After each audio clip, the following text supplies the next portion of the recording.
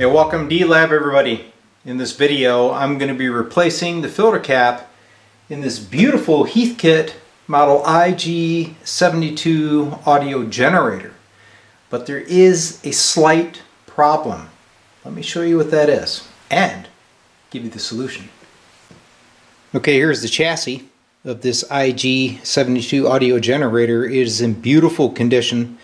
It's already been partially refurbished, but the thing that the guy didn't do is change out the filter cap. So this is a dual 40 microfarad cap at 450 volts. So here's the problem. This capacitor retails between $45 to $50 for the reproduction can capacitors. You can buy these audio generators for about the same amount of money. So you're going to end up with the same cost of the generator just to change the filter cap. So what is the solution? These unicap kits made by W8AOR. Scott sells these little universal kits that you can configure to replace that filter cap. And here is the one that I built up. So there is a pair of 47 microfarad caps at 450, and they will bolt right in the place of that filter cap. Hook up your leads and you're off running for about $10. Alright, here's the bottom side of the generator. Luckily the wiring is easily accessible at the bottom of the old filter cap, so I have configured the base of the new universal cap to agree directly with this pinout. So replacement should be a breeze. Alright, there's a new cap installed. Took me about 15 minutes. We'll check our grounds. It's good. And here are my two hots, which we don't want to see shorted to ground. Alright, let's fire it up and test it.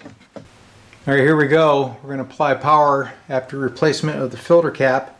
Strange thing is, these are new caps, never been powered up, and I already have 1.5 volts sitting on them, so they must have picked that up somewhere else in the generator.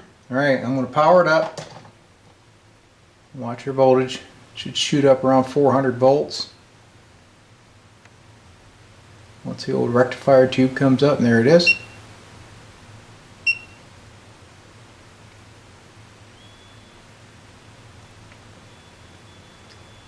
And I can hear the generator singing. Putting out a signal.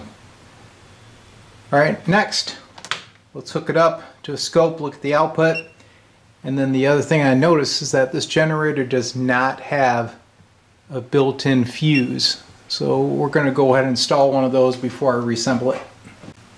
And I'm going to fire up the generator. Now we can watch its output on the oscilloscope. And there she is. Little jump there when you select the different frequencies, because this actually has switching instead of a variable capacitor. And here is the amplitude. She's nice and clean. What a beautiful audio generator. Heathkit sure made some nice stuff. So that completes the replacement of the old filter capacitor.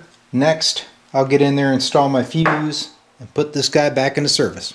Okay, for your reference, this is the location that I picked for the AC fuse.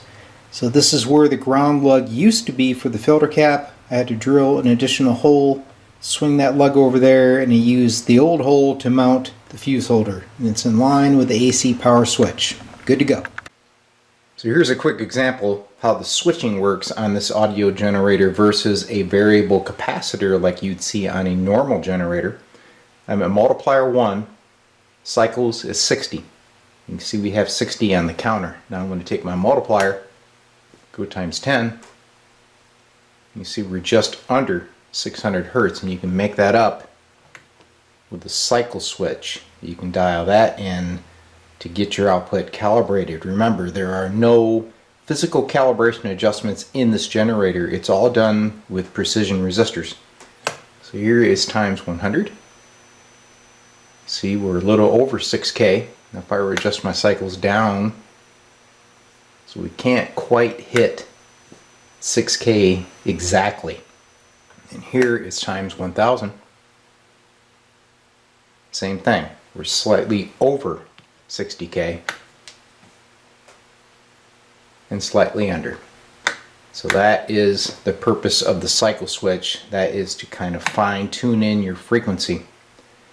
But for amplifier testing, it doesn't matter if you're off a hertz, right? You're using this as a signal source.